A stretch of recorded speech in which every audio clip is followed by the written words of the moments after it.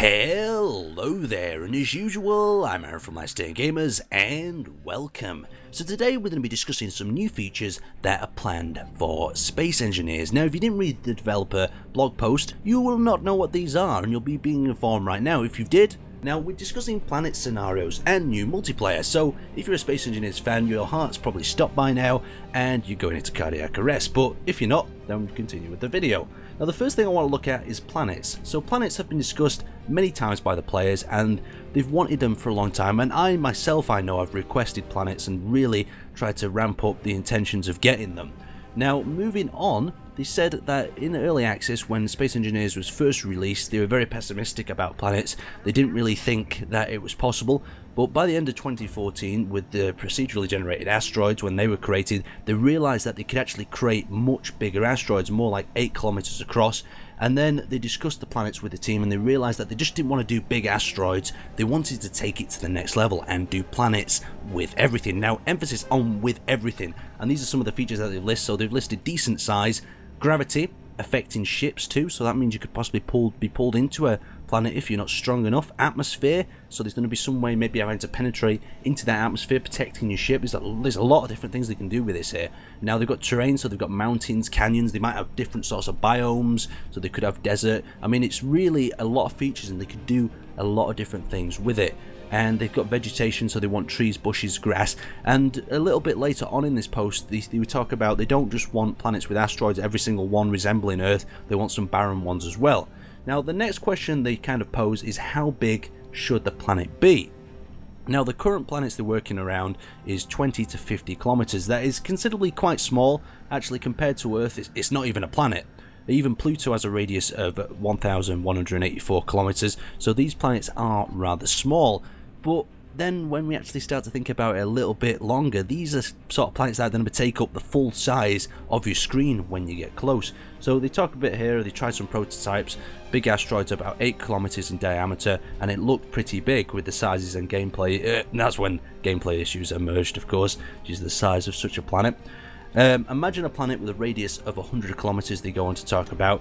You could get to the planet, fill your screen from top to bottom, and when you have a decent field of view, the video options, and you're still 73 kilometers away from the planet's surface, it would take 104 meters a second, about 12 minutes to actually reach the surface of the planet. And they say that seems a little bit too long, but at the same time it's a very interesting sort of complex concept. So they talk a little bit about maybe increasing the maximum speed, but they talk about that then causing further gameplay issues and mechanics with physics themselves. So they go a little bit further into the difference, saying the circumference of the actual planet is 100 kilometers, is 628 kilometers. Them traveling at a maximum speed, it would take 90 minutes to actually fly around the planet. Now that's quite interesting in itself.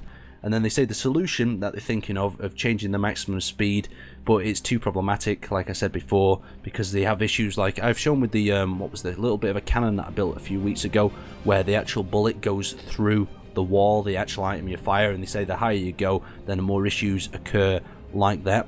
So they talk about sizing the world options, configuring the maximum, and just trying to release planets at a size where they work within the game without altering the maximum speed. So it's really cool indeed to actually have a look at and read a bit further on. Now the next thing is gravity. They talk about gravity and planets having gravity with a similar sort of effect to Earth's gravity, where the distance from the planet will gradually decrease. The bigger the planet, the more gravity, and they plan on gravity affecting ships like we talked about before. Now if we move on to the atmosphere, they talk about the atmosphere in a very interesting way. So they said we plan to add atmosphere to certain planets. When there's an atmosphere there'll be vegetation, other planets will be barren without atmosphere, and vegetation will be very similar to what you see in Medieval Engineers. Now to achieve such atmospheric effects, we plan on using sort of a special shader which takes into account sun direction, air distance, and the distance light travels through the air and other parameters. It could also be possible to breathe freely and refill your oxygen tanks on a planet and an atmosphere. Now, the atmosphere breaking through it is a very interesting sort of feature for me. Like, will an entry, could you possibly bounce off like you hear about in these sort of space sort of mechanics? If you enter through the wrong sort of angle, will the ship break up and create like sort of an ultimate mess? But I don't know, it's all for you guys to discuss and try to work out solutions for.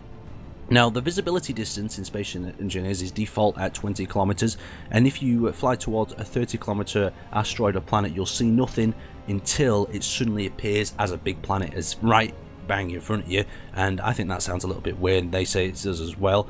So they had to come up with some sort of solution, and the option was to increase the view distance, but there's still a limit to 50-70 kilometers because of the Z buffer precision. And they go a little bit more into detail about how they do it, and they said that they're going to render things basically on different levels, so ships would still render at the shorter difference, but where planets would be able to be seen from 10,000 kilometers away with probably a lower sort of render model and so on. But still, it's a better way than just having it pop in when it's right in your face and scaring the living crap out of you, especially if you're flying a ship and you think it's all clear.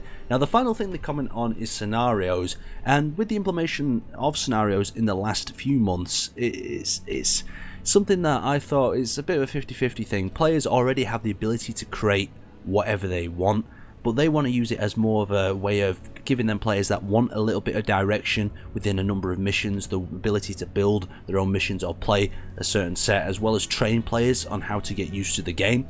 Now, the final thing we want to look at is the new multiplayer. And now, since the original update of multiplayer, that was back in January 2014, almost a year ago, the multiplayer itself was written very quickly for a very test sort of configuration, and they've spent months and months rewriting the multiplayer from scratch so that they can actually fix it and implement many of the features that they wanted to implement before, such as the different sort of spawn rates of players. So say, for instance, if I was on a server and Sage was working far away in the distance, I don't really need to know, my computer or server information doesn't really need to know what he's doing until I get close to him. So they've rewritten it and made it just a lot more performance. Very good indeed. Now, the new multiplayer client won't be connected to every other player but the server. The server will validate data from the client, so the position update will just be a lot better for players to try to understand. Now, the current multiplayer uses the Steam networking layer, which also allows us to easily send data between players, and it's very easy to use, and I think they're deciding to actually switch to a much more complicated way of networking it, but at the same time they'll be allowed to do more with it. So stay tuned for more information, they say, and that's pretty much all we have. So we've got some rather interesting features to look forward to. We've got planets, we've got the scenarios, and this new multiplayer formula that hopefully will solve a lot of the lag, the connection issues that we bump into. I'd like to thank you guys for watching, and I'd really like to hear what you have to say about this blog post. There'll also be a link for it in the description below. Thank you guys for watching, and I'll see you next time.